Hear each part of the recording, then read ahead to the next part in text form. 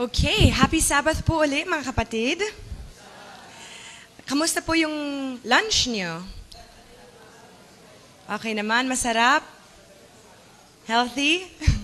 Good. My lunch was amazing. At saka pinasalamatan ko rin yung host namin kanina kasi tuwang-tuwa talaga ako sa meal namin, no? So thank you again for that. Ako ay nabigla kanina na nagpa-request po kayo, ilan sa inyo, na i-continue ko yung na-share ko kanina. So, syempre, whatever I can do to inspire you and to help you in your journey with the Lord, okay yan sa akin. Kahit hindi ako handa, bahala na si Lord, no? But the good news is that for those of you na hindi nakaabot kanina, kasi medyo maaga yung sharing ko sa testimonial ko, I'll just give you a quick recap tungkol sa sinabi ko kanina, no? Especially for our friends at the Hope Channel. So, kaninang umaga, binanggit ko sa kanila, paano ako naging isang Adventist? Kasi nga, natawo po ako sa Adventist Hospital in Taipei, Taiwan. Pero yung parents ko noon, Catholic pa po sila. And then growing up, syempre, surrounded kami sa mga Adventists na napakaganda ng example nila. So, yung mami ko yung unang-una nakapansin noon. Tapos, eventually, as we found our Adventist friends dito sa Pilipinas, nag-start na yung aming Bible study sessions, no? Habang bata pa ako noon, naalala ko pa.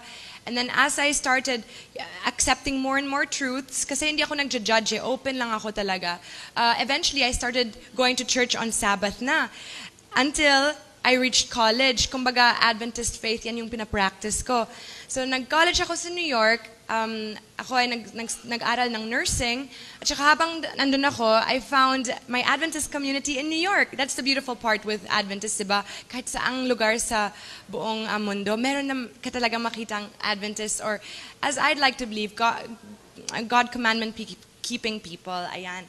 So, when I was in New York, just to summarize, ako ay nag-practice na ng 10 years of Adventist principles, including vegetarian na ako noon.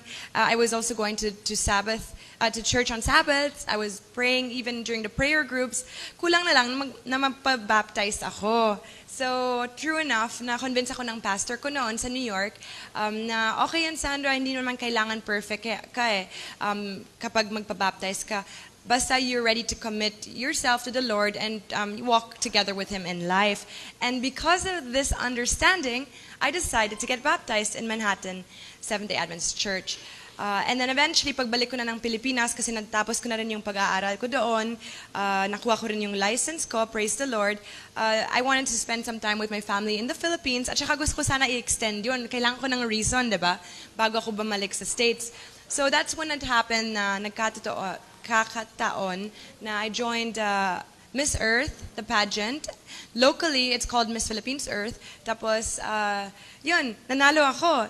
So, binigyan ako ng kontrata. And because of that contract, I was able to stay longer in the Philippines and compete sa international pageant. And then, sa international pageant naman, I won first runner-up. So, may pangalawang kontrata din ako. So, bali naging 2 years na yung stay ko sa Philippines, which was great because it just allowed me to spend more time with my family and friends here, and of course go back to my roots of the Adventist Church, which I learned here talaga, no? Sumunod na lang yung sa New York yung experience ko doon. And in this time that I was here, I realized, as you know, I was slowly becoming a celebrity, I guess. People started recognizing me. I was just thinking to myself, parang may kulang pa rin eh. Parang even if everything's going so well and people know you, I wanted to do more with that reach that I had. Kasi sabi ko parang, I want to influence people to do something good and, you know, do more than what they can do for the environment. Kasi yan yung message ko during Miss Earth eh. What you can do to help the environment, to help save Mother Earth. Pero I was really thinking of how I can help people and bring them closer to the Lord, diba? And because of that endeavor, as I said in Matthew 7:7 earlier, if you seek, you will find. And if you really want to do something that's in the Lord's name, He will guide you. And that's how I really decided to strengthen my commitment with my faith and be more active in channeling the truths. So, yan yung short recap ng pagka-Adventist ko. And then, of course, what really attracts me to the Adventist truth is na kompleto yung truth natin, di ba? It's a holistic system of truth. Lahat ng mga aspects ng buhay natin covered sa Bible and sa spirit of prophecy. So God will not leave us misguided. He will really make sure if we seek the proper way to heaven and the proper principles, He will guide us. Unang-una dyan yung 10 Commandments, right? Just to recap, that's the foundation of it all. But if you study the 10 Commandments deeper, for instance, thou shalt not steal is also applicable to your body. How? You should not rob your body of its health. And how can we keep our body healthy? It's by not polluting it and eating the right food and drinking the right things. So that then touches on the health message and so forth, no? But most importantly, maganda yung system of truth kasi when it comes, for instance, to the Sabbath, from sunset to sunset, diba? Sabi natin kanina, really have to keep it fully. Why? Why do we have to follow all these instructions? Kasi nga, sabi sa Bible that if you want to enter heaven, the standard is really high. And yung mga kasama natin, yung mga banal talaga ng mga angels. So just to re-emphasize that, heaven isn't a place for everyone. It is for people na talagang handa para sa langit, sa Panginoon, nakaharap nila yung Panginoon habang nag-worship sila at katabi nila yung mga anghel. So sobrang banal nila, nakalahod yan, very solemn. And that's also how we should prepare ourselves in our worship here on earth. So one day when we end in heaven and start our life with the Lord face to face than all the angels, hindi na tayo mag-adjust ng masyado kasi sanay na tayo sa practice natin here on earth. So by realizing that, parang na-appreciate ko talaga lahat yung mga commandments na binigay sa atin at bakit natin kailangan isunod yan. No? And then finally, I also shared earlier that we need to raise the standard. Sa malayo pa lang, dapat kita na yung ating difference sa ibang tao. You know, you can really see from the dress alone, sa pananalita ng isang tao ay talagang Adventist siya. And then when you dine with them, Adventist din, more strict sila sa pagkain, etc. Pero sa malayo pa lang, dapat kita na yan. Kasi God chose a specific people, right? Back in the day, it used to be the Jews, diba? Pero of course, ano nangyari? Nambako si Jesus sa cross. Kumbaga, the Lord always will have His own people in every generation through time. And to summarize, kahit ano man yung tawag sa people of God, the key here is that they are commandment-keeping people. So it all goes back to the beginning, which is to keep the 10 Commandments. Yun lang naman talaga yung sikreto is. So keep the 10 Commandments and everything that is part of the 10 Commandments. Raise the standard. Dapat iiba talaga tayo. We were entrusted with the greatest wealth of truth. No? According to Testimonies, Volume 7, page 138. Talagang I tried to remember that because we were really chosen as a peculiar people, as it says in Peter. And we have to be proud as Adventists. Huwag tayo mahiya. Kahit sa church pa lang, let's encourage one another. We need to show that brotherly love. I agree with Pastor. He emphasized that, no? Dapat tayo is nasa forefront ng example para lilitaw talaga tayo as the people of God. And hindi naman kailangan na napakaraming tayo eh. Anyway, even in politics, no, the popularity, it's not a popularity contest when it comes to the truth. Basta hold on ka lang sa truth. Usually it's the minority that has the truth eh, especially when it comes to faith and religion. So let's just continue to seek the Lord. That's my message in a nutshell na binanggit ko kanina. Now, for this afternoon, I thought, kasi dala ko naman talaga yung laptop ko today, maybe I can give you a little inspiration on proper Christian dress. Would that be good? Because this is very important. So at least when you go home, if you have time, you can rearrange your closet a little bit. And for the women, at least meron kayong idea paano mananamit para talagang lilitaw tayo as Adventists. And then for the men, I also have a little bit of advice on what to emphasize as important when it comes to proper dress and appearance. So I'll start off really quickly. Ito na lang yung guide ko. As I mentioned, nabigla ako kanina eh. I'd really like to highlight yung fashion in today's generation. Diba kung lalabas tayo, for example, kahit sa mall or sa taglabas, usually, maraming fashion conscious. Kumbaga, talagang pinag-isipan ng mga tao ngayon yung dinadamit nila. Dapat kailangan, yes, sunod sa uso, exactly. Trendy ba yung damit ko? Mapa-impress ko ba yung mga tao or yung crush ko, for example? So, yung message ko lang dyan is we don't have to impress anyone except the Lord. And the Lord doesn't even mind if our clothes are very simple, as long as they're clean, and also what we wear will affect our health. Why? Because dapat yung suot natin, for instance, hindi siya dapat masyadong tight para sa mga babae, di ba? Minsan tight yung suot namin para fitting talaga, tsaka kita yung katawan.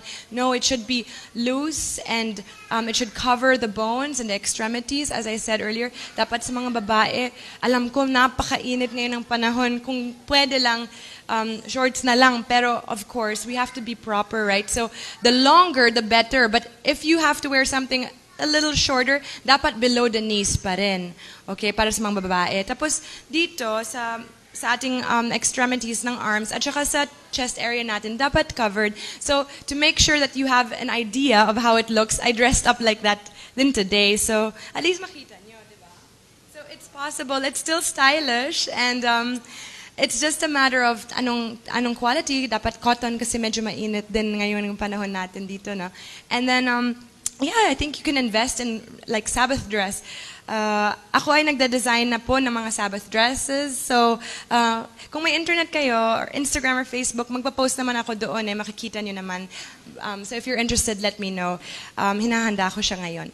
But, moving on, I was saying about yung fashion sa ngayong panahon, nahalata ko rin. Kasi during the week, I work full-time for an internet company. So, familiar talaga ako sa internet.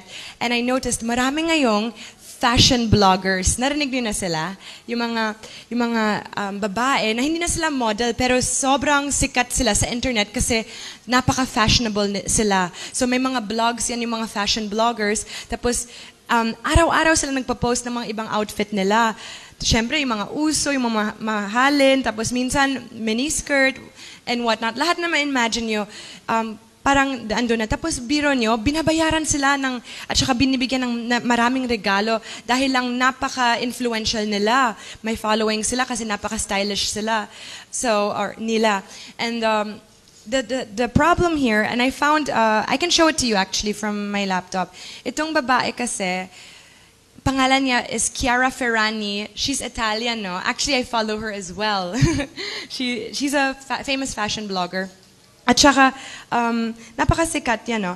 But going back to the principle itself is basically the risk with young people dahil napaka-engrossed na sila sa fashion, ito na parang naging hanap buhay nila kasi napaka-enjoy nila yung fashion, is that in the end, na-divert yung focus nila from the Lord to things like these. And it becomes really risky because they could be doing other things that are in accordance with God's will and law, no? So that's the problem. Kumbaga, fashion is also one of the snares of Satan. So we have to be really careful when it comes to Christian dress and fashion because basta mambilis, it's so easy to compromise. It's so easy na, kumbaga, okay lang, maikli lang kasi mainit. We tell ourselves and then biglang iikli yan ng iikli until spaghetti strap na yan. In fact, I heard sa mga Seventh-day Adventist churches sa US, sabi daw ni Pastor, mga spaghetti straps na sinusuot nila for Sabbath, tapos mga miniskirts. So I was just really shocked, and we have to pray for them, and we really have to show them that this is the proper way, and it's still fashionable and beautiful, and according to the Lord's will, no? So that's one thing. Aside from the fashion, it's also really important na wag na tayo paiba pa ng mukha natin. It says here, naalala niyo si Jezebel sa Bible? There's a quote that says, I think it's in Ezekiel 23:40, Jezebel painted her face and tired her head. Face paint and ornaments belong to the uniform of the world. So just a little example lang. So yung makeup, hindi na naman talaga kailangan diba? Minsan, kung lalagay kayo ng concealer or whatnot, pwede man siguro, or lip gloss. Pero as much as possible, you try to avoid, no? Kasi we've already been blessed naturally by the Lord. So if it's not necessary, show your natural beauty na lang, di ba? And then of course, yung jewelry, hindi na rin yun kailangan eh. Alam niyo yung history ng jewelry bracelets? Sorry. It all came from the ancient times of slavery. Kasi yung mga slaves, di ba, nakaano yan sila? Yes. And then eventually that's how it all started with it become, like, may nagsabi nga sa akin ng Bible study, maliit pa ako, when you wear jewelry, it's technically like you're a captive of Satan if you really think about it. Kasi siya yung nag-invento eh. So I was like, oh, wow. Pero syempre, it's tempting and it's hard kasi minsan gusto mo talaga fashionable. But try to avoid it if you can. Watches are okay.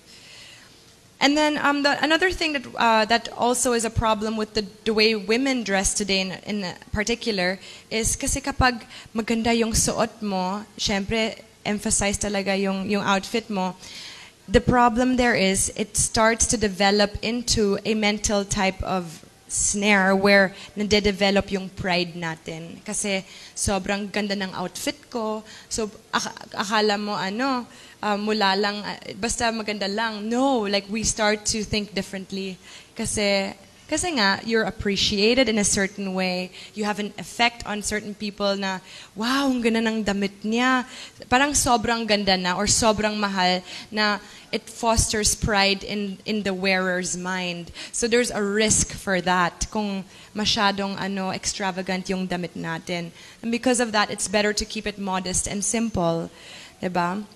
And then finally, another problem that's existing right now. Ewan ko lang baka hindi sa inyo, pero sa taglabas is napakamahal na mga damit at saka yung mga designer bags, designer shoes, at saka yung pera na ginagamit para lang mabili yung mga bagay na ganyan. Sayang yung pera kasi pwede pa matulungan or pakainin yung mga tao na yung naghihirap na. Pero hindi ng mga tao na realize kasi sobrang engrossed nga sila sa fashion na hindi na nila matulungan yung may kailangan ng tulong. So that's always a risk. And 1 Peter 3, verse 3 to 3, it says, "Holy women who trust God do not adorn themselves thus." No? So kung babae tayong banal, dapat hindi tayo magsuot ng ganyan, dapat iba talaga tayo.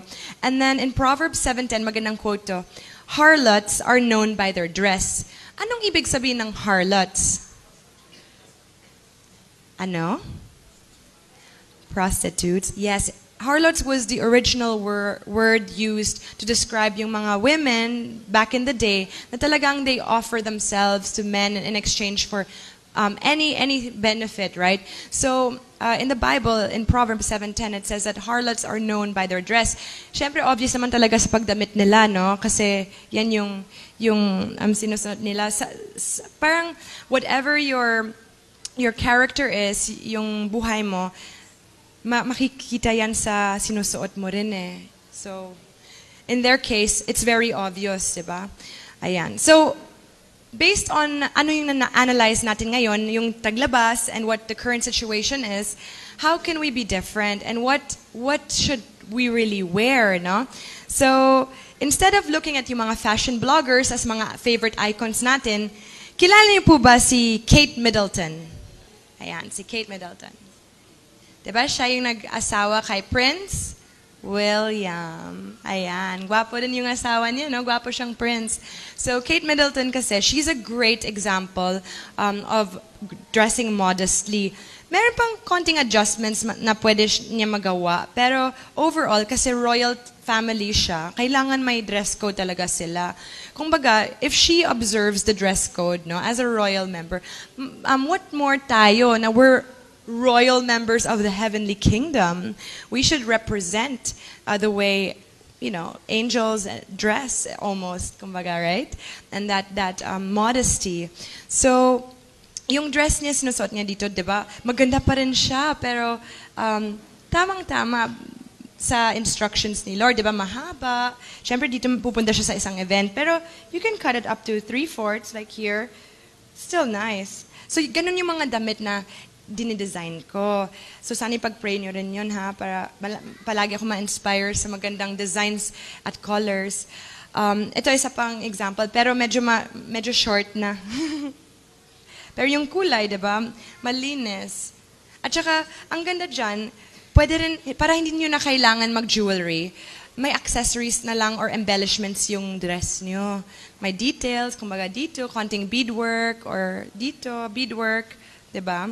Okay na yung accent na yan sa damit nyo. So, may options talaga. Don't worry. And then finally, syempre sabi ko kanina, lahat, mga ibang fashionistas, marami silang ginagasto. Hindi naman natin kailangan maggasto eh. Basta, our dress is clean, our dress is modest, it's healthful. In fact, may mga quotations nga ako galing sa Spirit of Prophecy and Ministry of Healing kasi what we wear should be healthful. Dapat yun nga hindi masyadong fit, diba? So, it covers all aspects. And then ito, very interesting, Deuteronomy 22:5. Women should not wear men's clothes and men should not wear women's clothes. Eh, anong nangyari ngayon? Ako pa naman, mahilig ako sa pants kasi I feel so secure in pants. Pero as much as possible, avoid natin magsuot ng mga ganun bagay. Especially in fashion, right? I mean, I just had a little shot here. But even in fashion, yung mga lalaki ngayon, yung mga latest designs ng mga top designers, yung mga lalaki nakadress na eh. Kumbaga, yan na yun rin yung uso, which is not in accordance with the Bible, according to Deuteronomy. So we should really be cautious there. And then finally, this is my favorite quote for Christian dress. At saka you can use this as a foundation if ever mag-share kayo ng Christian dress sa iba. Why don't we open our Bibles in 1 Timothy 2, verse 9. Okay, so dapat dala nyo yung Bibles nyo, no? And just a little tip, kasi ako, syempre information overload to lahat na sinashare ko or kahit sinashare ng mga pastors natin. So I urge you, every Sabbath, magdala kayo ng notebook at saka ballpen para masulat nyo yung quotes. Tapos pag uwi nyo, the whole week you have time to research, recap, lahat na tinuro ng mga pastors or what you learned from me today. At least may notes din kayo kasi one day, malay nyo, nagsusuot na kayo ng napakagandang modest dress, tapos tatanungin kayo ng mga taglabas, oh, ba't ganun yung suot mo? Alam nyo na bakit yung ginagawa yun, ano yung pinagtayuan nyo, diba? Because you studied it. It's important to study it. Hindi lang makinig. Listening is half of it. Studying it and applying it is the other half. Ayan. So 1 Timothy 2:9. In like manner also, that women adorn themselves in modest apparel, with shamefacedness and sobriety, not with broided hair or gold or pearls or costly array. So, galing na yan sa Bible mismo, no? And another really nice quote for Christian dress is in the book of Numbers, chapter 15, verse 38. So, pwede nyo na lang siya isulat, no? Basta Numbers chapter 15, verse 38, malapit na ako matapos. A Christian's dress should remind him of God's law. Kumbaga, when we dress the way we dress, which is modestly and according to the law and the instructions of the Lord, mas lalo tayo na-remind about God's law. Kasi tama yung suot natin in His eyes according to His law. So what we wear will also affect our characters and what we remember. Ayan. Why am I dressing like this? Kasi ito yung hilig ng Panginoon, diba? So it has a deeper meaning than just dressing modestly itself. So Numbers 15:38 to 39 yun. And then I have two last quotes, napakaganda. Maybe you could just take note of them. The first one is in Messages to Young People, page 314. It is not your dress that makes you of value in the Lord's sight. So what does that mean? Hindi yung pananamit mo na nagbibigay sa iyo ng value sa tingin ng Panginoon. So ano yung importante kay Lord?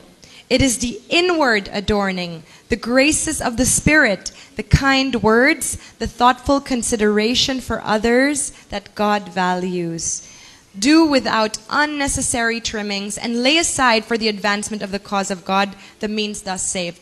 Kumbaga, what really matters to the Lord is, again, yung puso natin and how we really behave, what our characters are like. Hindi yung pagkasuot lang natin, no? So, remember that. And then finally, in Testimonies, Volume 2, page 66 and 610 to 614, what should all Christians do? Ito. All Christians should dress modestly, ayan, number 1, healthfully, tastefully, and neatly, thus representing the principles of the heavenly kingdom. Kasi sa heaven, yan yung mga qualities na makikita sa kanila, sa angels. So we have to, in our own way here on earth, start applying these things, no? So alam ko lahat yung binanggit ko more on what women should wear.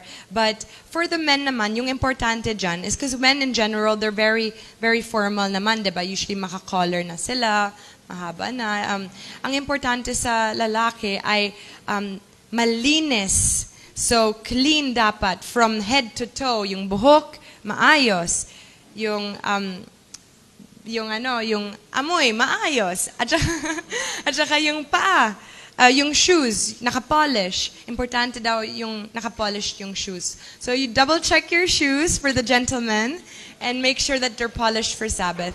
Kasi yung dress code niyo naman, pretty, standard collared shirt, tapos slacks or pants and a nice belt. So, sana meron kayong natutunan. Ewan ko kung may mga tanong kayo. Sana kung meron, masagot ko rin. But, yeah, I'd love to open the floor just for a few opportunities for questions if you'd like. Yes. Pwede, Tagalog, okay lang naman.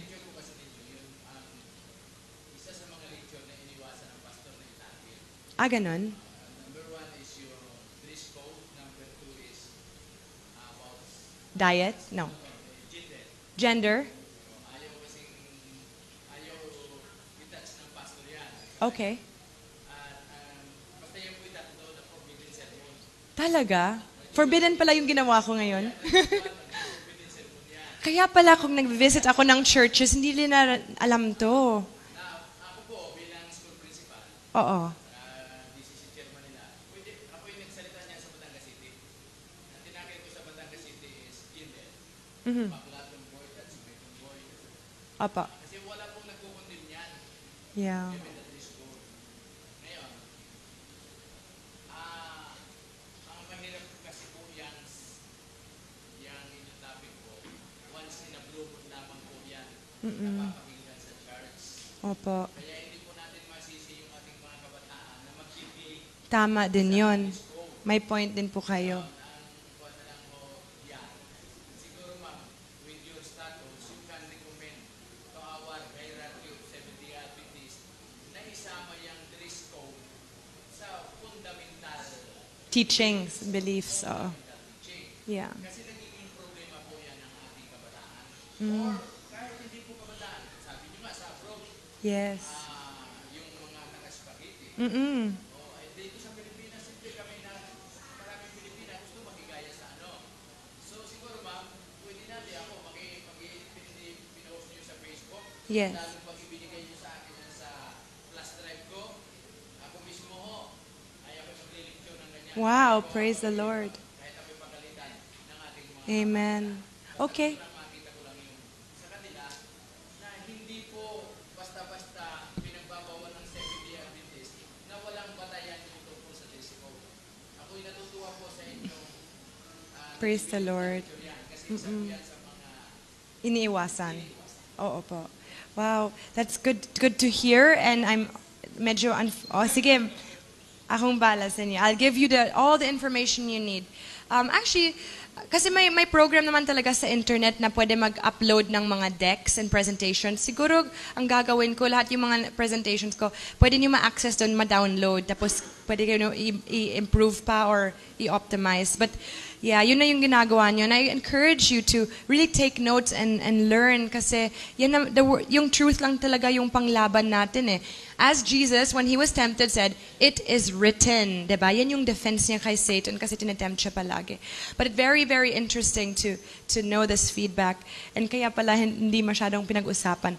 Pero don't worry, God is good, God is patient, and He's very forgiving. And there are a lot of innocent people na hindi naman nila alam. And that is why people like I are here and Pastor, because we want to, what we've learned, share with you guys para malaman nyo rin. Tapos the choice is yours. Kung gusto nyo sundin, or sundin in the future, whatever it is. But I always encourage you to apply right away. And remember, it's always for the best interest of the Lord. So it's not difficult. State of mind lang yon.